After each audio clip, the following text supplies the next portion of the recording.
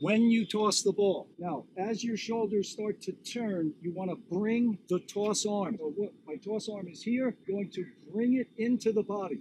Like this. I'm going to pull that left arm into the body. This is going to help stop the front side of my body. That's going to allow my shoulder to start to come around. Okay, so it's releasing the kinetic chain. So bring that hand into your body. When you're here, once you start to go up, you're going to bring that hand into the body. That's going to allow the shoulder to start to pick up speed. It's that bullwhip again that's happening. When something stops, the next part of your body speeds up. Okay, regular speed. Okay, now keep an eye on the toss arm.